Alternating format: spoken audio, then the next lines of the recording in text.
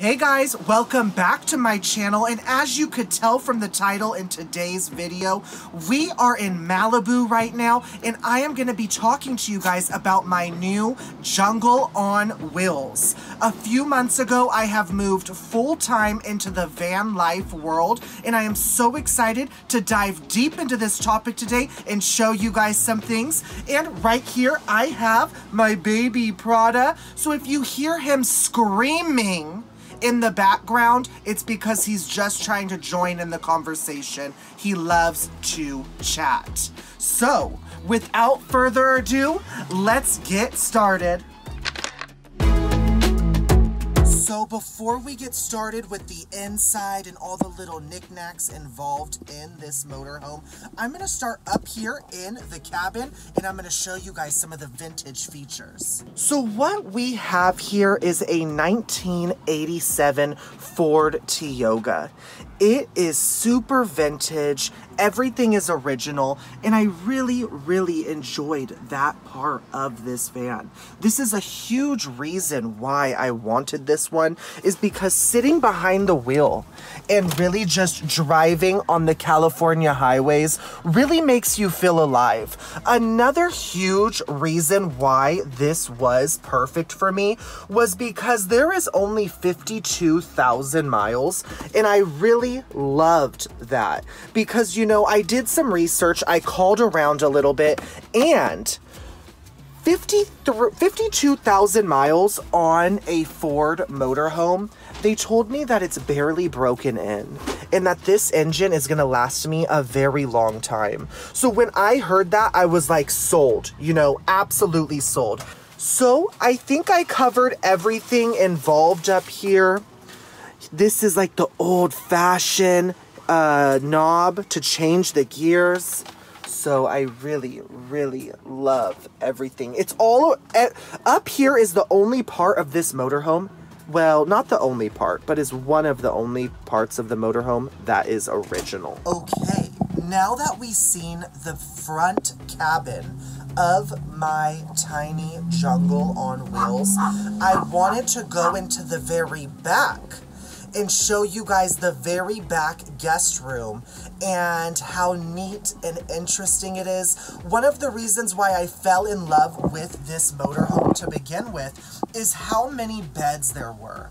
I am able to host so many people, which is important to me because I love social gatherings, and it just makes me happy knowing that they have a place to be comfortable when somebody does spend the night with me or travel with me. So when you come into this room, you'll see that there is a twin bed over here and another twin bed right over here, followed by so much closet space. So everything in here, everything in this room is my closet.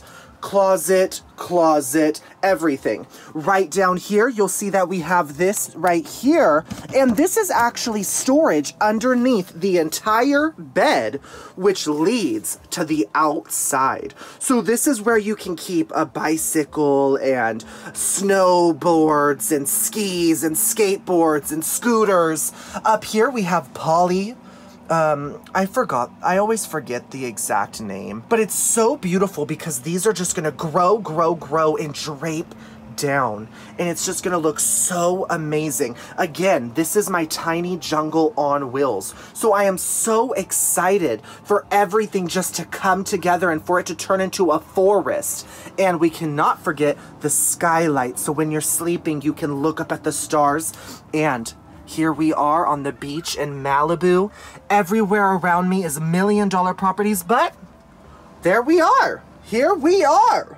Now that I showed you guys the very back guest room, so far we've seen the front cabin and now we've seen the very back guest room. Let's move into the kitchen. Let's check it out. Right over here we have two massive ferns that you can just get lost in. These ferns are only babies though, and they are gonna grow and just engulf this entire area, so it's really gonna feel like you are in a jungle.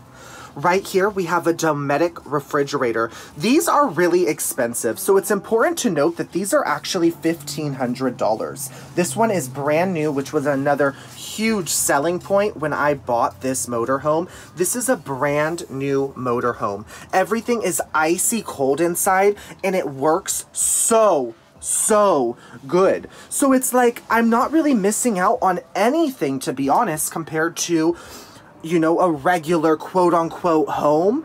Everything is still ultimately the same. Here we have our stovetop and oven.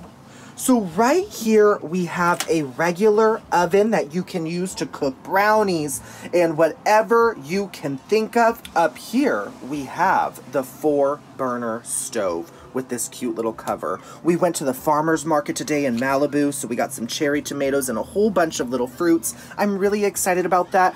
Over here you can see we have hydro flask, a little Starbucks drink, and this is the kitchen sink. One of the more challenging parts in reference to, you know, living in a van is kind of keeping up with things like that, because you do have to hook up to the water. Since this little guy just loves to yell, I'm gonna hold him, because he just really wants my attention, and who am I to deprive him from anything? So again, guys, it's me living in this tiny home with my fluffy puppy Prada.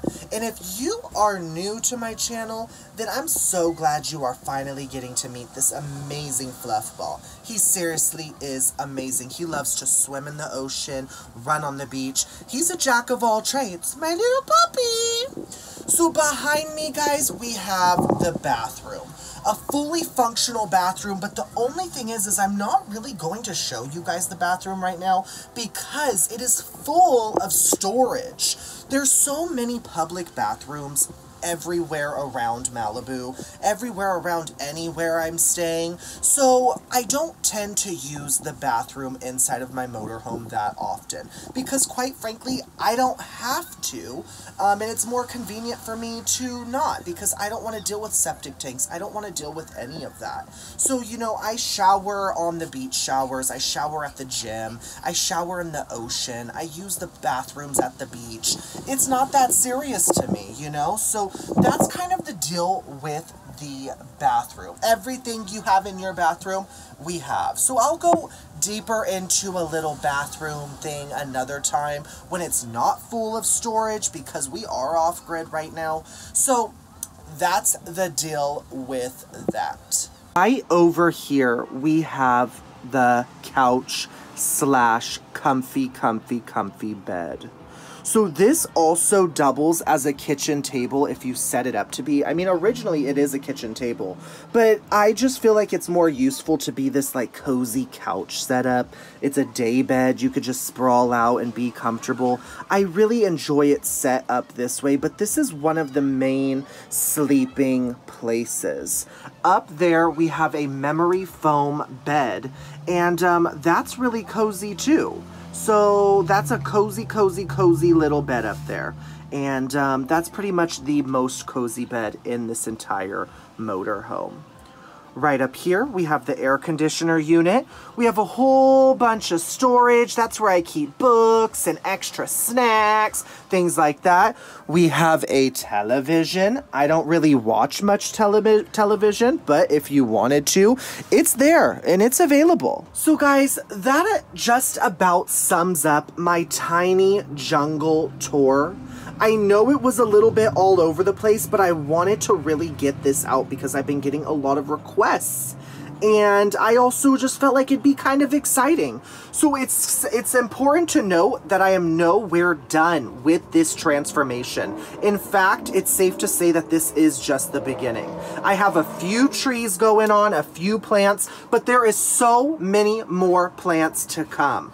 Everywhere where you see wood is going to be covered in plants, and you'll find out what I mean by that very, very soon. So guys, thank you so much for watching my tiny jungle video, and I can't wait to see you on the next video. Bye guys!